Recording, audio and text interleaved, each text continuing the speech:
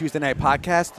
I'm John Mussone here with Venice Indian Football head football coach John Peacock. And Coach, obviously we came together here tonight because things are getting somewhat back to normal in the west coast of Florida, and we would be remiss to not mention the fact that we hope everybody out there is doing well after what Hurricane Ian did to our nice little area. We failed to talk about on the coach show. We actually got together on Tuesday. Yeah, Tuesday. Today's Tuesday. Today's Tuesday, yeah. Actually, we got together on Monday, and Rick Michaels from Chick-fil-A donated 300 Chick-fil-A sandwiches and got together with a few players and went into Laurel and a couple other neighborhoods and delivered Chick-fil-A sandwiches to the families that didn't have power or water or anything. It's a nice surprise. And every time we saw workers, FPL men or pole men or people taking care of the trees, we'd stop and give them a Chick-fil-A sandwich. It was really one of the neatest. We always say, like, when we do what we do for Thanksgiving is a pretty cool experience for those kids and seeing the joy it brings to people. But yesterday was a little different because I think when we do it on Thanksgiving, people are expecting it. Sure. So you go up and knock on somebody's door, and you have Chick-fil-A sandwiches for them, and there's like, what? What? Yeah. What are you selling? No, man. We're just Rick Michaels and that Chick-fil-A in Pelican Plaza has donated Chick-fil-A sandwiches, and we're handing them out. And we had the kids in the jerseys, and it was pretty neat, and it was just really, I thought it was really cool just to see the joy it brought to people. I think that a lot of kids, it's an extension now that after they do it here, they'll do it again elsewhere. Yeah. And a lot of times, how often did some of the kids actually get a chance to see, how other people are doing and, right. and whatever they're worried about school and girlfriends and football and whatever else be going on, and so that's a different perspective to see that stuff. And then also want to bring up tomorrow morning. I put it out on social media, but we're doing a stadium cleanup. There's a lot of things that need to be kind of just cleaned up in our stadium. We're looking at what are we? We're 10 days away from a game. 10 days away from playing in our stadium. The scoreboard works. We got to see the Jumbotron still works. But we got the 20 or the 40-second clocks are kind of bent over. All the fencing on the interior fences are down. All the signs that we've had are who knows where they're at. Yeah, so we got to kind of get together and kind of bring all that stuff back into one place. And if there's anyone that works on fences or knows how to put a fence back up, that would be great if they could come out. The fence, I think the poles themselves are the structure. The poles themselves are good. I think the fence just actually blew off. Yeah. The interior fence, but I think that's chain link too. So So and the bigger fences on the outside, those actually, I think those came. The poles came down with them because there were some teams that left their banners on them and didn't take their banners off. But I think other than that, and then we got to get the scoreboard out of there somehow. It comes off in 3 sections. It's not very heavy. I just got to figure out if I'll be able to take it apart or not. I don't know. It's been up there for since 19. A long. Yeah. Well, time. that was a new one. Yeah, it was a new one. So yeah. I think that was since 07. But can you imagine the rust since 07 on there where we're at? But and then the weight room roof is everywhere. That's the big thing. I mean, that's just trash to school. So we got to get all that stuff up and kind of clean up. So whoever is willing or able or has some time tomorrow, we're going to be there at 9 o'clock, and we're going to do a little stadium cleanup. Yeah. Are they tarping the roof as far as the weight room's concerned, or what are they doing with that? That's probably farther down their list of things they got to fix. But I don't know. But I think the structure itself is fine. So maybe when it rains, we'll get wet. Yeah. Well, I think rainy season's about over there, right? Hopefully. The next thing I've seen in my little weather forecast situation is rain maybe 8-10 days away, but nothing significant at this point. So let's keep our fingers crossed. There are always still things brewing out there. You don't know, but this cool air is definitely changing the narrative pretty quickly. The Gulf air waters will start going down in temperature, so that's always a good thing as well. So and days are getting shorter. So if we were playing football right now, we would be kicking off in the dark. And that's when you know. When you know, that's when you know it's starting to change. And no time change. It's that short, much shorter of a day. So that's always good. That's when football starts getting exciting. With that, football in particular, we hadn't talked too much since the last time we played. Well, we haven't talked about our game versus Seminole. Right. Last time we were here was prior to the Seminole game. And very big game. I mean, if you guys are into watching where the standings and where we sit with different things, we're 4S, they're 4M. We were number 1 in 4S, they're number 1 in 4M. So I mean, you're looking at the two big dogs at that moment. Playing in that game, and S conquered M in that one, which is a big, like I said situation. before the game, is like this is gonna mean a lot, not just as far as us playing each other, but it's gonna mean a lot down the road in December when there is a state champion crowned. Right. Because someone's gonna have an asterisk by their name. And that's one of the things that I think they probably didn't really account for. I mean, I think everybody's like, hey, we're doing honest talk.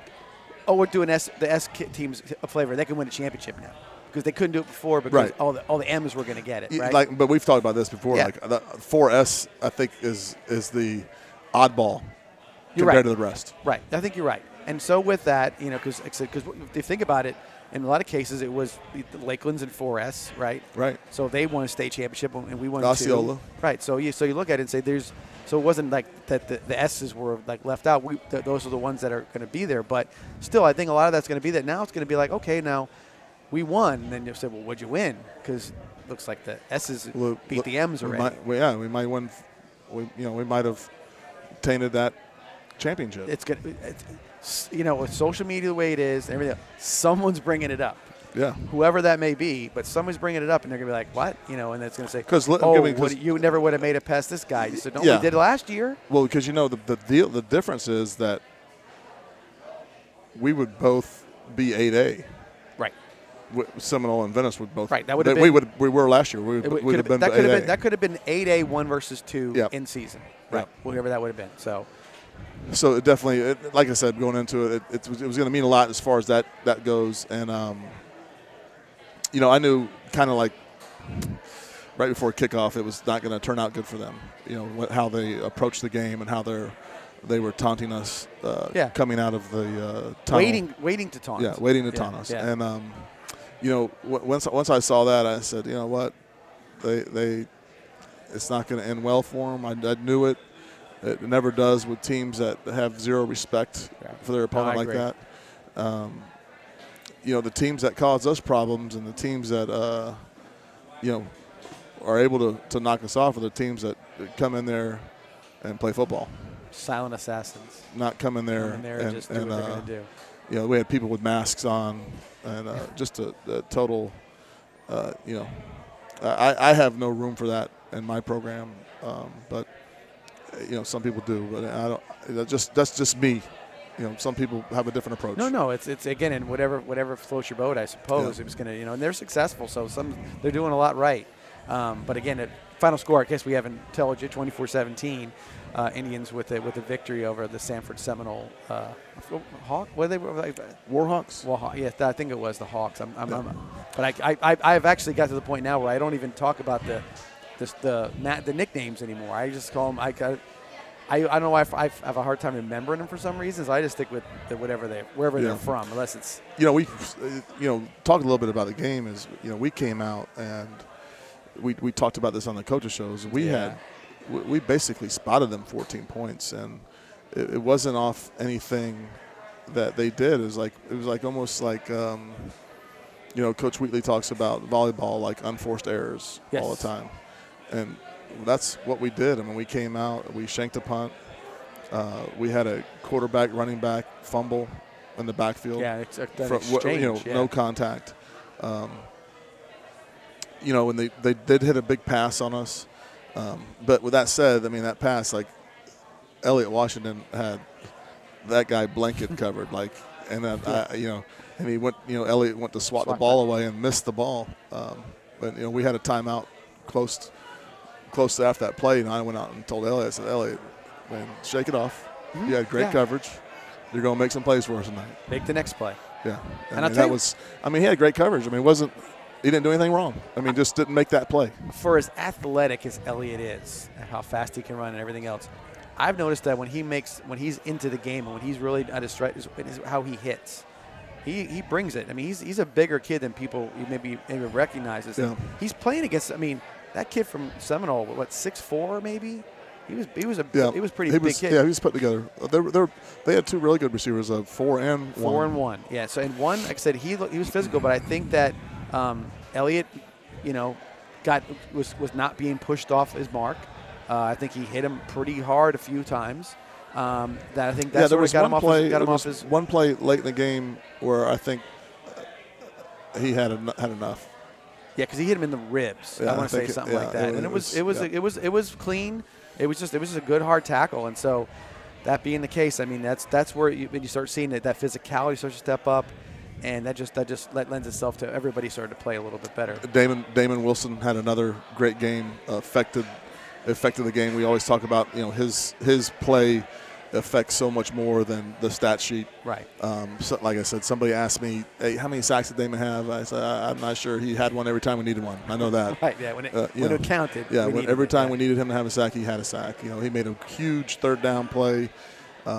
He had a sack to end the game. He had another big third down sack. I think he drew 2 or 3 holding calls. I mean, they had to tackle him. I mean, whenever they left him alone with their tackles, they had to tackle him to block him. And then the weird thing about it was when they did tackle them, they act like they were shocked that they got a holding call. Like, well, yeah, I guess there's no tackling call, but you can't put your elbow, you can't put the crux of your arm around somebody's throat. Yeah, and then take him to the ground. You can watch that every night. That's pretty football. simple. That's going to be an easy call. It's pretty simple. I'm going to say something, not to interrupt you, but talking about the defense in particular, we didn't have as much time as we do here on the coach's show, but talk about Jack Huber's play. Oh, Jack, we talked about it on the coach's show.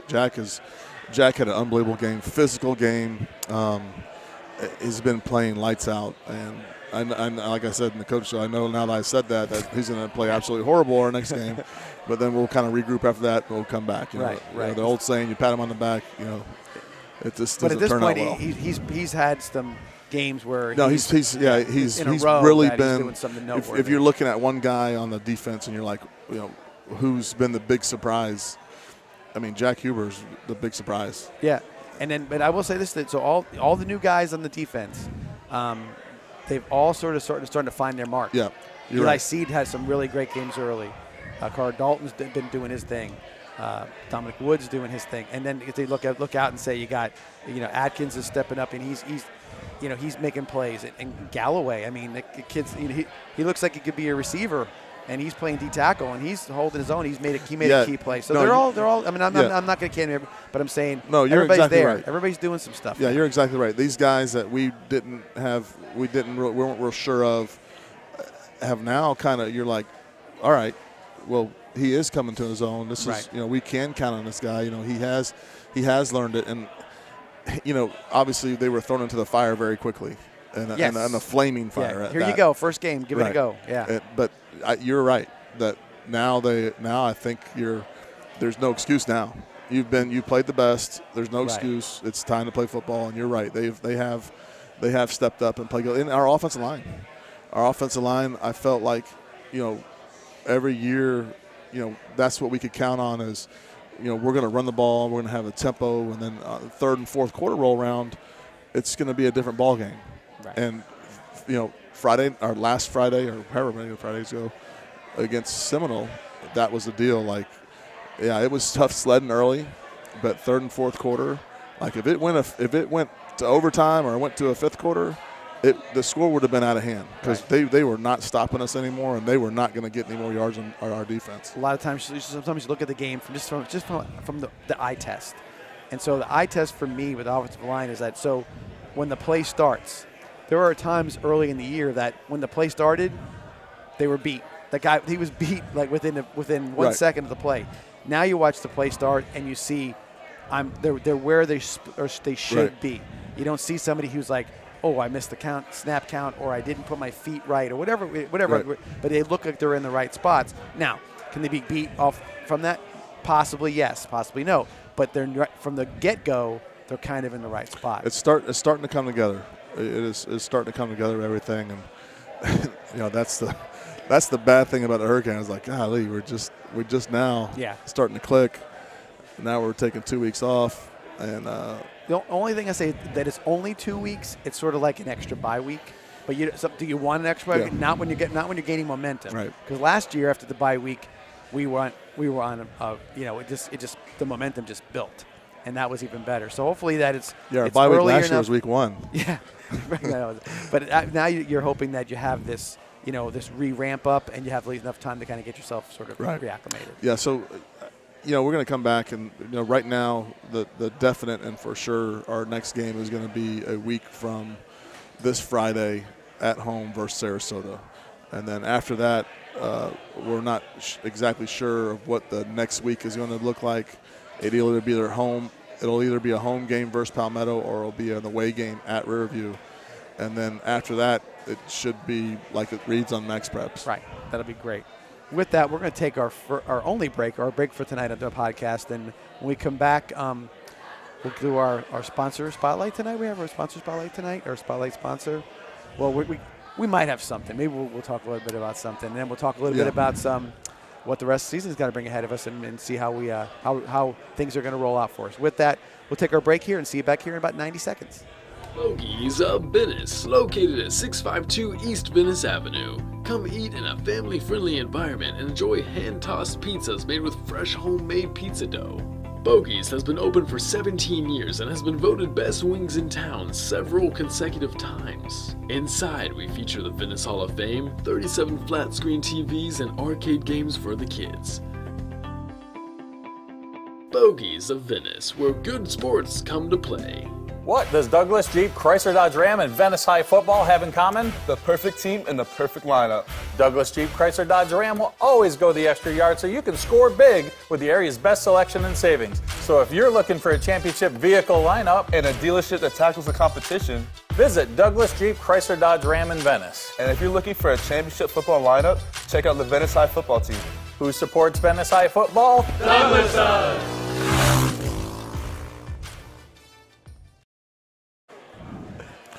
And we're back here at Bogies for our second half. You caught us on a little bit of a conversation. Yeah, by the way, Aaron Judge broke the record, 62 home runs. So he broke the Yankee record, and whether or not you believe that's the real record or Barry Bonds' record is the real record. What's the Barry Bonds record? 73. Oh, well, he's got a long way to go. He ain't going to make it. It's only 5 games. He struggled to get 62 to get there. He was kind of on a roll, and then he kind of, like anything else, start pressing a little bit. It's in the back of your mind. You know? Well, maybe he'll calm down and get 5 or 6, and we can get real close. That would be kind of neat. But no, so that was kind of something we were watching. But sponsor spotlight tonight. We're talking about that.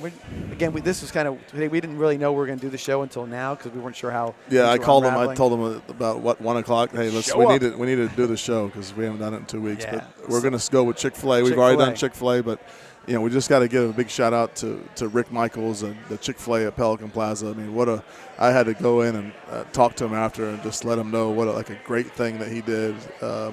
And what joy it brought to those people, and it's just like I said, it was just weird, the shock on their face, like, what, you're giving me something that I didn't ask for, and then not only for that happen, then you see the kids that are there, and they're wearing their jerseys. Yeah. It's sort of very communal. It's kind of a thing that the kids can get into, and the people. And who doesn't like a Chick-fil-A sandwich? Now who's not going to be watching our podcast if they know where it is, since we gave them a Chick-fil-A.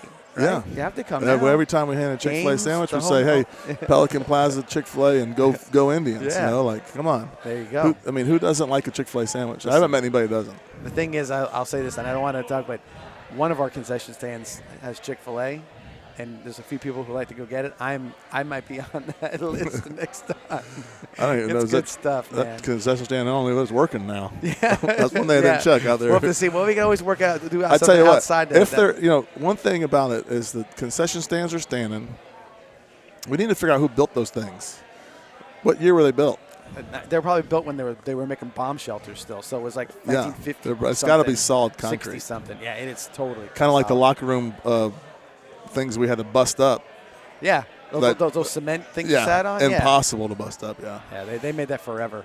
That was forever. That's when they did. The money and the materials weren't a thing. There was nothing about comfort. Yeah. It was a matter of how long it was going to last, Right. if you could wash it with a pressure hose. So with that, thank you to Chick-fil-A, and as always, we appreciate everything you do. One thing they do also do as well, we need to mention while we're here, is they do usually bring out some breakfast sandwiches for our golf tournament, which has been delayed. The golf tournament's delayed, but yes, they bring out sandwiches for the golf tournament, but they also bring out sandwiches every single Friday of a home game, or not a home game, just any game. So, and I said after we put it on Seminole, I said the sandwich, the biscuits kicked in about the third quarter. they did. You know, got their energy. so we owe it all to the biscuits. So, but again, the golf tournament, if you're watching, it's not this Saturday. There's just too much, I would say, debris. It'd be like putt-putt. Damage. There's too many trees down. Not happening. Yeah, we could have to hit it around a tree and off a squirrel's head or something along those lines. So stay tuned. I know that there's been some tentative days. No, they said it. Did they set it? Yeah, November 12th? Yeah. Okay, so November 12th should be the new date, and we'll be rocking and rolling again. So everybody who's signed up, you're still signed up. That'll be after our first playoff win. That's what that. Right? That'll be a nice way to wake up on a Saturday. I think Chick-fil-A that's sandwich, some golf, libations, and a victory in your pocket. That's a great way to get started. So yeah, don't forget that. And we'll, again, look on the website, and we'll make sure you guys, everybody, what's been posted, and you can tell all your friends, and that'll be a good thing. They'll know where to go. Don't go to Waterford this week, though. They're still cleaning up stuff. Yeah, it's going to be a couple weeks for the opening. Lots of trees down and whatnot. But again, and everybody's in the same boat. The recovery is always a slow process, especially with a category. I know it's still a 4, but it was a 5-ish in its punch. I'll tell you this. I went early, or actually late. What day was the hurricane on? Tuesday? It was Wednesday. Wednesday morning. So Wednesday after the power went off, I lost contact. My wife and daughter and my stepdaughter went to our Touchdown Club president's house, Jessica's house, because they didn't. I guess her house is safer. I didn't get into all that. And I said, I'm staying here. If they felt safer, well, better for you. I'm staying here. Yep. You know, I didn't know why our house wasn't safe, but apparently it's not. So I'm staying here. But I lost contact, and then I lost power. But then the cell services went down. So they said after 8 o'clock the winds would die down. So about 9 o'clock I went to go. I was like, I got to go check on them. Because I didn't see it. I didn't hear from them for the 2 hours of the main deal. So I was like, all right, well, I'm going to go check on them. So I drove from my house to Jessica's house at 9 o'clock. And I'm telling you, when I say I was the only person dumb enough to be on the road. It was still blowing at 9 o'clock. I was the only person dumb enough to be on the road. And it was a disaster area. Like, you think it looks bad now. Like, I had to change lanes 15 to 20 times because there was a tree slapped down in the middle. Like, you couldn't go any further. Right. I will say it is amazing how fast people have cleaned up. The day after the storm, on Thursday morning, right? Thursday morning? Yep. Everyone is out cleaning up. And I was like, golly, they're up here at 8 a.m. They're already picking up their stuff. I felt like a loser. I was like, I laid around a little bit, and I was like, all right, well, I guess I'm going to go pick up stuff, because if I don't pick up stuff, everyone's going to look at me like I'm a loser in the neighborhood. So, I mean, everyone had their stuff up by the road that day. I think it has a lot to do with the length of time you were stuck in the house, because that's an all-day event. That was hours and hours and hours of being beat up by that storm. My favorite place to be. But I think a lot of that is that anxiety and that energy you get from that. You want to go out and do something. You kind of want to be like, what am I doing here? Because you want to get back to normal as fast as you can. So you take care of your own little spot, and that's what you do. But I mean, I'm just shocked. I mean, then I drove back there on Thursday morning at around 11, and it looked like a different world. Like, people had already picked up all this stuff. Get where you needed to go. I mean, it was nuts. But I mean, it's amazing how fast, one, amazing how fast it all happened. And then 2, amazing how fast it's all getting back to normal. Like, you drive down my neighborhood, and you couldn't tell other than all the piles of trash. I drove down Venice Avenue on the way here, and there were some places that were manicured. Like, it looks like they just got the grass is cut, the bushes are trimmed. Yeah. I don't see anything. I'm like, that's pretty good. I mean, obviously there's each degree of I work in mobile home parks. and there's no way you're cutting the grass up there for a while. There was a big tree that went down the side of my house, and I was like, gosh, I guess I'm going to pay $400 to get this thing out of here. And then my neighbors made me feel so bad because they're chainsaw and stuff, so I got my chainsaw out and I cut the thing down. I got it by the road. That's it. It may be there for 4 weeks, but it's going to get out. It's there ready to go. Yeah, no doubt. So back to football. I thought, hats off to our kids. Like I said, we spotted them 14 points, played absolutely the worst 5 minutes of football that I've ever been a part of as far as coaching. Like they forgot what they were doing for a while there. Yeah. Pre-snap penalties, fumbles, shank punts, big plays. It was just almost like, oh my gosh, like what are we doing here? And it was almost like I was sitting there thinking, where are we going from here? We're going to be 1-3. What are we doing? What kind of team do we have? And obviously mentally I was like, things always run through my head, and I was thinking, what am I going to say to these kids? I think I'm going to lose them. Right. But they did an awesome job staying in the game, focusing on the next play. The defense stepped up in a huge way. After that 5 minutes, they played the rest of the game, and for the next 43 minutes, only gave up a field goal. Everybody sort of, it just galvanized. And I think, there's no one play you can say, but you can just see like everybody was like, they kind of shook off their heads a little bit and said, no, let's go play football. And then the momentum it was a slow climb. Yeah. But once it kicked in gear, it was on. And like I said, I think midway through the third quarter, there was no doubt. They were getting tired. We started looking like what a Venice team looks like and what a Venice team does, and that was when. So after the game, I'm like, finally, we are starting to look like a Venice football team. And I'll say something, not for nothing. I know you scheduled the way you scheduled, but we've come off a rough run of games early in the year, done pretty well. And then when you get past that preseason run, the beginning of the season run schedule, you play a team that you're supposed to beat, and you have that same maybe like letdown in some ways, and it doesn't usually it kind of gets this momentum thing. I think this one the letdown was a little shorter. I think it was. It couldn't have been much longer. We've had bad halves. But that was like, hey man, we just messed up for the first 5 minutes. We need to get this thing going. And it wasn't a lucky bounce or a one play. It was just it was just an overall, the way the whole team's mentality just switched. Got right, got smart. Penalties were low for our, we've been good with the penalties the last few weeks.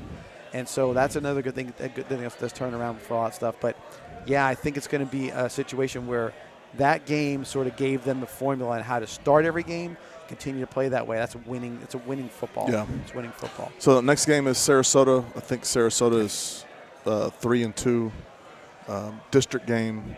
So obviously it's extremely important. We have 2 district games and the automatic berth for the district champion.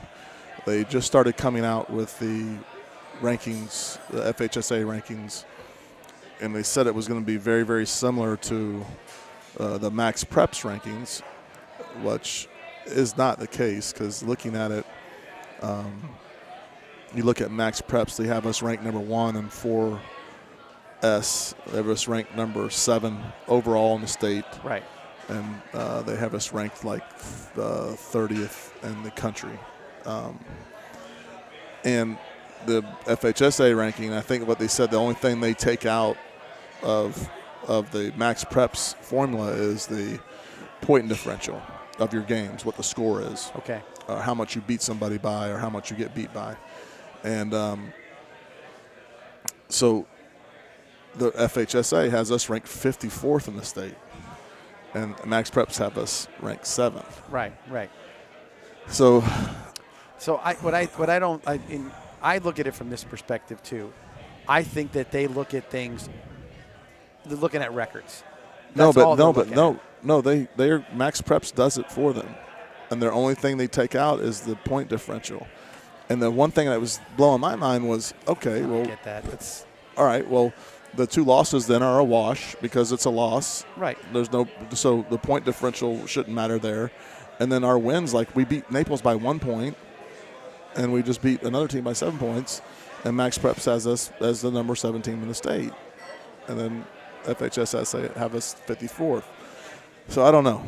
Doesn't make a whole lot of sense, but No, I think we'll see us start to climb when our record gets better. Now we're a 500 football team, right? And it'll start to climb. I think that's a little bit of what they've got, and I think sometimes look and say, well, who are you playing? I don't know if they even. I don't know. No, Max Preps does it for them. Yeah. They have the same formula Max Preps use, except they take out the point differential.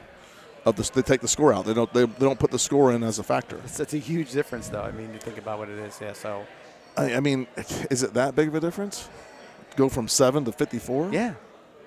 I mean, that's. I mean, they're supposed to be. You're supposed to be. Like. And the reason they take out the points is because they don't want people running it up. Sure. Right. But Max Preps already does the points, so they're going to take into those, but people are going to run it up anyway. Right. Right. You know what I mean? So it doesn't. I don't know.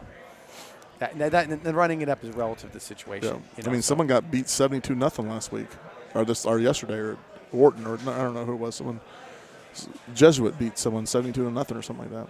That's not easy to do. No. Not when it's 30. When you get 35 and they start that clock running. Yeah.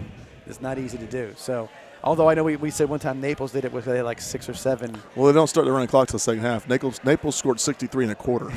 That was amazing. Yeah, that's good. They were. Yeah, that is a lot. There's no doubt about that.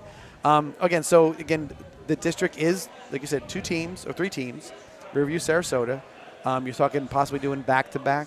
Sarasota. Yeah, we don't know what the following week's going to look like. Like I said, we're trying to move.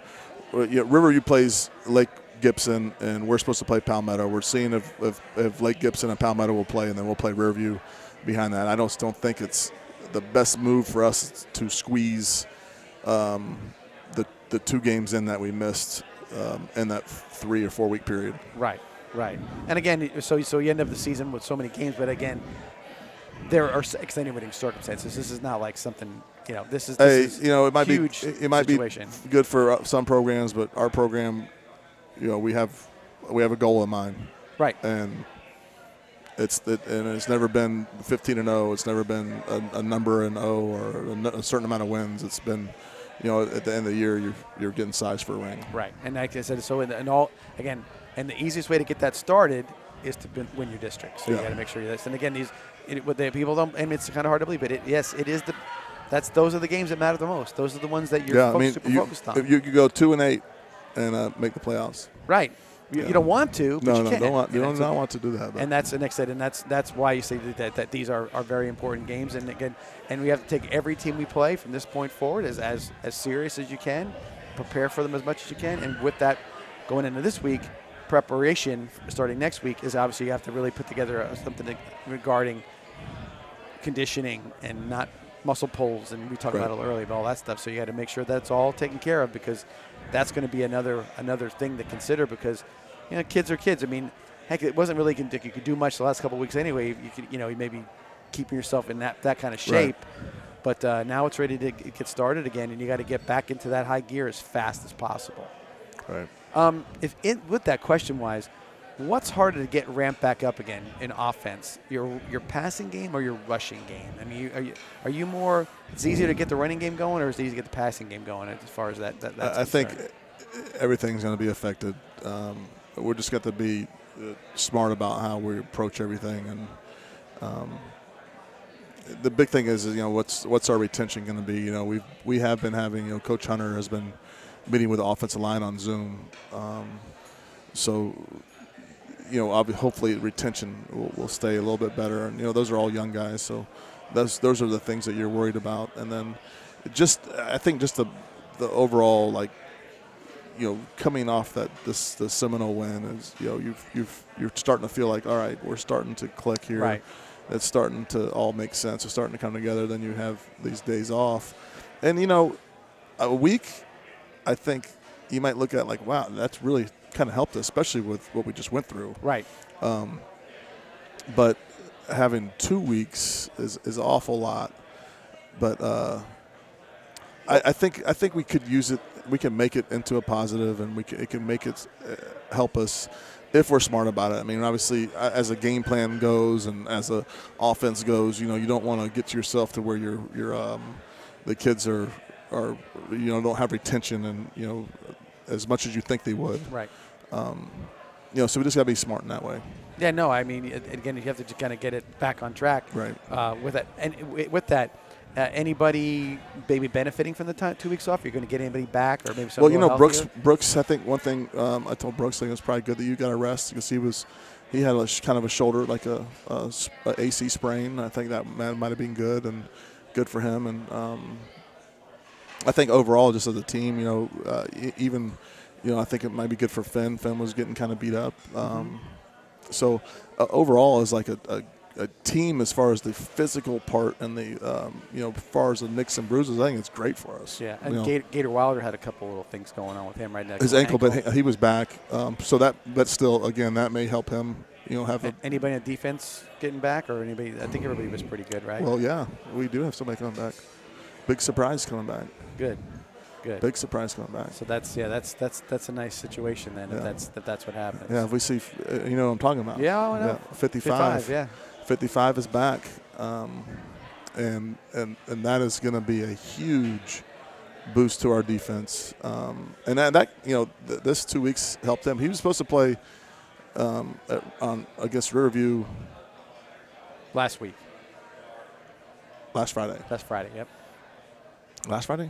Should have been last Friday. Yeah. Yeah. He was going to play Riverview last Friday, so this gives him an extra week and a half for recovery. So that's a good thing for him. No doubt. But I tell you what, it's been impressive just watching him. Rehab and the way he's moving now and how physical he is now with his leg. I keep talking to him constantly about the big thing's going to be up here. Yeah. No, definitely. And he so far, like I put him through drills. There've been days where I just go with him during endo and work him just to get him in shape. Because I don't want to be battling. Of course, we're talking about Trenton Kintai. I don't want him to be battling him being in shape or out of shape when he comes back. I don't want that to be a battle. Right. Because when you have that, then that's kind of when injuries occur anyway. So we're gonna put him on like we're gonna have a system for him as far as the snaps that he's gonna play. And bring him back slowly. We're obviously not going to throw him in a game and have him play 80 reps the first game. We're going to probably have a nice little pitch count for him. And we talked about defense earlier. I mean, Galloway's done a nice job. Yeah. I mean, it's not like he's made big plays that game-winning plays against Naples, causing a strip on a fumble. And so you look at that and you say, yeah, I'm comfortable with get on in there and give. Yeah, but when you're bringing one of your most vocal leaders back, and you're bringing, one of your top defensive players from a state championship year back that you haven't had, it's going to be a big boost for us. It really, if anything, it just mentally is going to be a big boost. And I tell you what, it's going to be. They're gonna have issues if any team decides like, all right, we're gonna have to scheme for Damon Wilson. Right. And we're going to single up 55 because you're going to see 55 start having a really big year then. And then people are going to have to make decisions on. Yeah, you got to. We're going to play this. Pick your poison. We're going to play this squared up. And a lot now that also affects how well the linebackers are going to play. Oh, too. That's another thing. Your linebackers they're going to be able to run a little bit freer. Absolutely. So it's going to be a huge difference for us. Yeah, looking forward to that. No picks this week. I kind of came in here on. I do. I got my picks. You have picks, huh? I got my picks. All right, Coach is going to give his picks. I'm going to give you my picks. I'll give you. You give your picks, and I'll see if I agree with them, and then we'll go with. I'm gonna give you my picks. I'm gonna go. I'm gonna go Michigan, given 22. Okay. I'm gonna go Florida, given 11. Okay. I'm gonna go Tennessee, given 3. And that's against LSU. LSU. Are they at home that game? I don't know or care. Okay. So Tennessee. I think LSU escaped. Auburn should have lost 4 times. Absolutely. And I think the quarterback's a little dinged up, right? Isn't that the case for LSU? Jaden Daniels He didn't finish the game, yep. so there might be something there. Yeah. I'm going to go Auburn plus 30. Wow. Plus Against, 30. Who are they playing? It's got to be something in the SEC, obviously. Georgia. Okay. Oh, that's a rivalry game too. Yeah, I'm going Auburn plus 30 over Georgia. Georgia Looked like doo-doo last week. I mean, Georgia has not only last week, the week before, they almost lost to. Well, somebody made a comment about it. I'm like, and I'm not I mean, I have my biases, but Stetson Bennett hasn't looked like the guy the last little bit. He's been sort of a little raggedy. Well, they it was a 1AA school. I thought they struggled. Well, they almost the Missouri last week had him on Missouri, the ropes. But there was somebody else the week before. Yeah, that was the game that they gave up more points than they gave up all year to anybody. Yeah. It was a lower. And then I'm going to go Mississippi minus 18, and they're playing Vanderbilt, I believe. I was talking to a friend the other day, and I said, what's the surprise team going to come out of it that may be challenging the SEC, or somebody's going to kind of be. I like Ole Miss. I think Kiffin.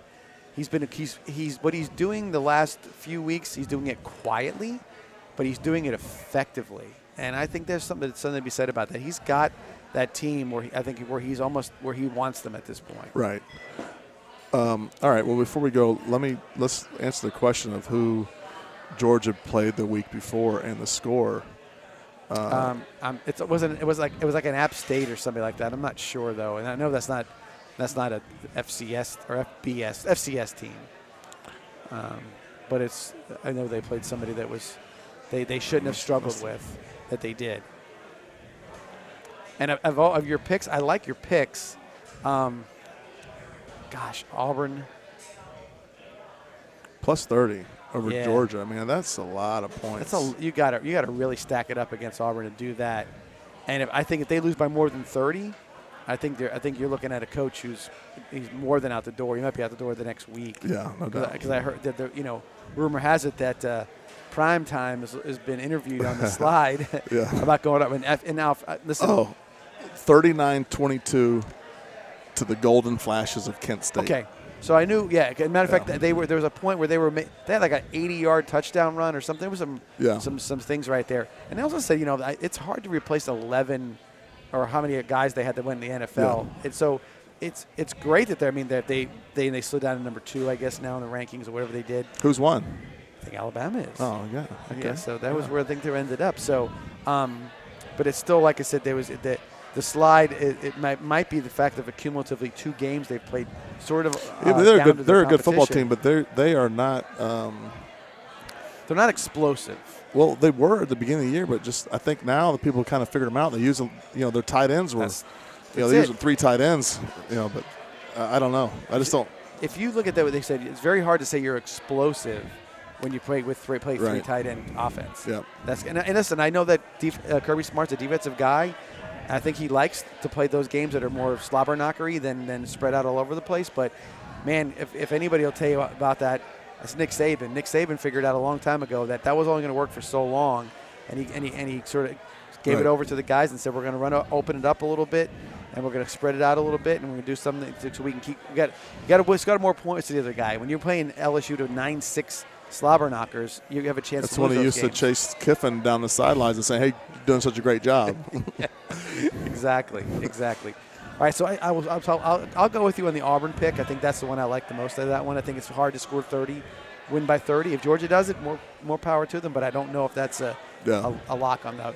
I also like the Florida pick, but man, they have a tendency to want to play down. Missouri's played well. Give them credit. They've played well the last couple of games. They should have beat Auburn. They screwed that up when the kicker missed the 26-yarder. Was that at Auburn? Or? It was at Auburn. Yeah.